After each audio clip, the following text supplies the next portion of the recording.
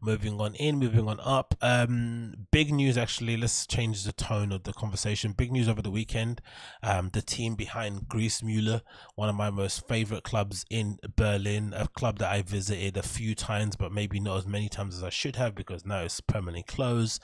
But fret no more, because the team behind Griessmuehle have revealed a new venue called Revier Südost, which I'm led to believe is German for southern area, right? Or southern area, or river southern or something. I don't know. Anyway, whatever. In the former brewery, and it looks banging, right? So far, no real pictures of the inside or video footage because, as per typical in the Berlin techno or dance scene, you're not really allowed to take any videos or images inside these venues because they allow people to have a real, this is like a true safe space, right? You're allowed to go in there and absolutely let your hair down, get up to any kind of nonsense that you want to get up to without feeling the pressure that somebody's going to sneak a picture or a selfie of you, in a dark room somewhere getting a bit sweaty. So this is news from our resident advisor. Says part of the, whatever that word is, space open to the public last weekend. I think they had their opening this weekend just passed. They had three parts, Friday, Saturday, Sunday. Again, once things reopen and things settle down, one of the first spots I'm visiting. Again, I really miss Griessmuehle, man. One of my more favorite clubs. I love the little outdoor adult fun zone, obviously sitting on the side of the lake when the sun's coming up, smoking a cigarette, even though I don't smoke, and pretending you're cool, and just generally getting up to all sorts of nonsense in those little bushes. Like, it's just one of the best places, man. But anyway, this article from Ryan's advisor said the following: the team behind the closed Berlin club Griessmuehle have opened a new venue called Revier Südost. Right, is that how you pronounce it? Revier Südost in a former Baron Brewery in wherever that word is. The outdoor section of the venue, dubbed the Beer Garden, opened to the public last weekend, with doors now open daily from 2 p.m. It's unclear when the rest of the space will open, as September the 1st dancing inside is still forbidden in Berlin, which is odd. So that's how they're getting away with it, by doing these open airs, which they're synonymous for. They know how to do them, with their eyes closed. They got clubs like CC Foss that are just essentially one big open air club, but that's how they're getting around the dancing in Berlin. So in the months since leaving this old venue in Neukölln, the team have hosted events at the other two clubs in Altamont and Polygon. The original Griessmuehle opened in 2011. Wow, on the site of a former pasta factory. So that's cool, isn't it? They've gone from pasta to beer. It would be cool if the actual restaurant that was on the site then changed, then had a menu that allowed you to have that pasta and beer. That'd be pretty cool, isn't it? It'd be a great way to kind of acknowledge the history of that place. They were forced out of the venue by February or by owners SIAG property. Hundreds of people went in the streets to protest. Read Walden's account here, but there's some pictures, and then I've got a couple, and so that's, I guess, the beer garden place, and then some cool little light installations on the outside, and then there's this really cool person on Instagram decided to take some images of the outside and kind of give us a feel of what it kind of looks like. So I guess that might be the main dance floor area. I'm not too sure. This sort of little meshy netted area reminds you of some place. It reminds you of the kind of design they have in Deckmantel. I forgot, in the shelter, right? They have the sort of like mesh cargo, the kind of mesh camo net sort of thing, right?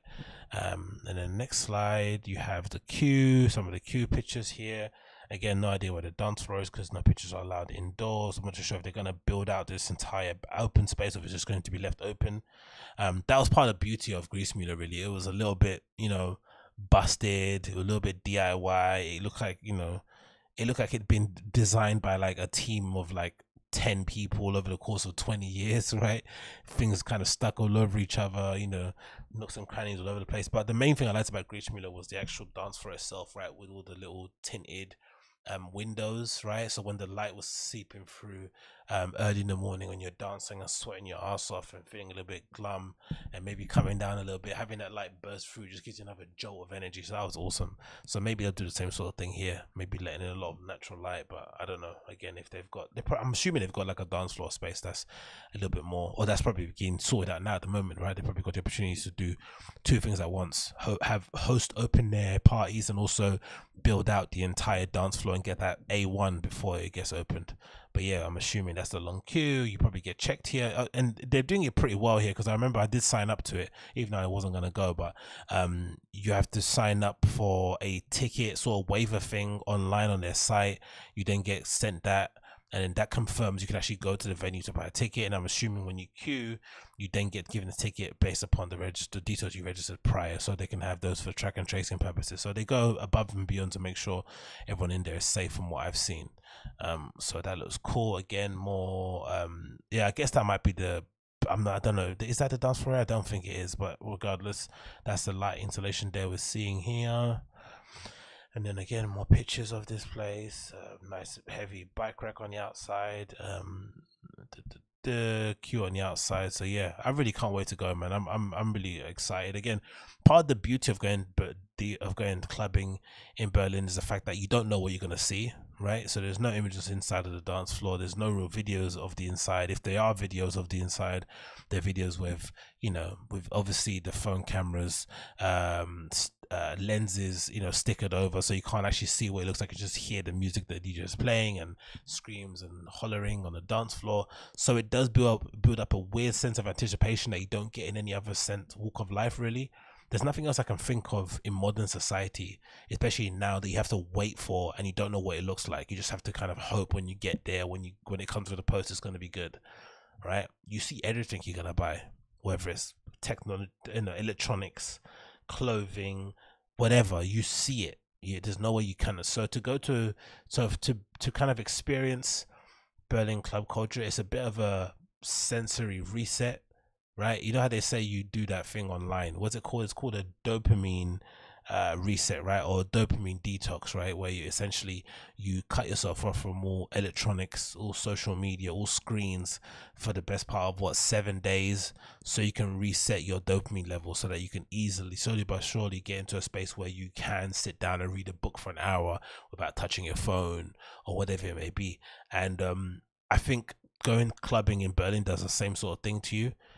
With the first sort of times that you go, because you quickly realize that, hey, the pace that I go when I'm at home isn't the same pace I can go out over there, because places stay open. They open up early, open up later, but they stay open way later in the day.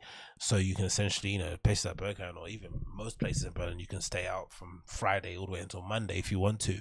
So it requires a different approach to clubbing. You can't go out there the same way that we do here, where you're preaching hard at home, you're preaching on the street before you get there, and as you're going into the club, you're just about hanging on. You can't really do that in Berlin. That's not the best way to get about, to kind of maneuver around the city, because, you know, the door guys or the pickers on the doors themselves aren't just, you know, heavy-handed security guards. They're actually part of the club themselves. They kind of help to dictate, or to basically craft the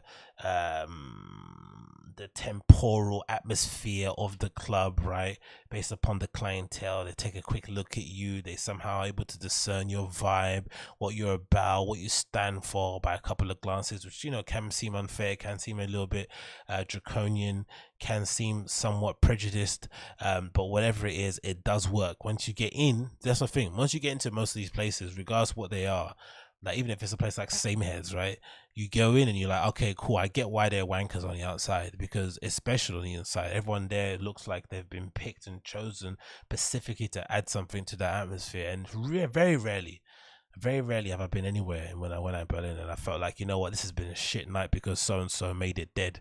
It doesn't happen, man. It really doesn't.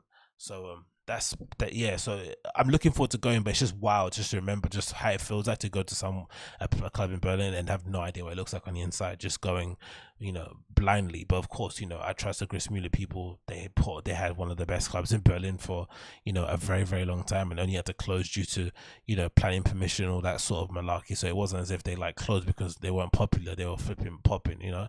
Cocktail de More being one of their bigger nights. And then someone here actually posted a video from the old Griessmuehle that I thought I'd play for you quickly here. It's really cool, but I can't lower the volume, so this again a little warning for you guys. If you've got your volume set to high, please lower it in 3, 2, 1.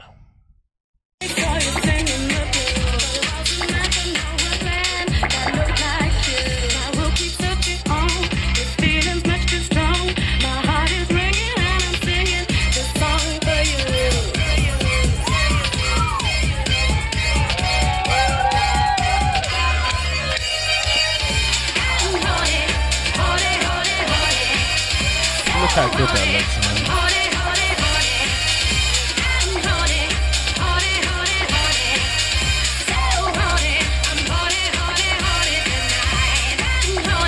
And as you can tell from the songs playing, it's the more of all the clubs in Berlin. Maybe Roses is another good example. In is it Friedrichstein? Where is it? It's in Kreuzberg, right? Maybe Roses is another one. There's not. This is one of the, and Same Heads too being another good example. It's one of the rare places in Berlin where they don't essentially just stick to techno. It's a bit more of a looser music policy. It gets a bit fun. It gets a little bit silly. It gets a bit camp. It's just a good time. It really is a good time. Again, so I'm happy to see them opening up a new spot. I can't wait to go to that place once it reopens. Or Revier Südost, is that what it's called? Revier Südost. Again, loads of great gigs and parties coming up here. We see on the list. They've got one on the 24th. With Wreckheads. Who's playing here? Chris Liebling. Oh, okay, interesting. DJs and Beer Guys is finally playing out.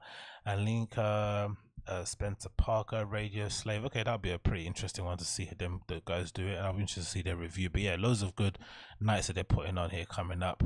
Oh, this, what's it? Cyanide Open Air. This has already got 395 people confirmed on RA. This is interesting, isn't it? So Clara Coup, DJ Hyperdrive, Hector O, Scott Balsey, Nini H, Nujibir, SPFGA. So yeah, it's a flipping solid lineup. So yeah, keep an eye out if you're interested and check them out. And then again, you can trust them with your night out. You definitely can, from my limited experience.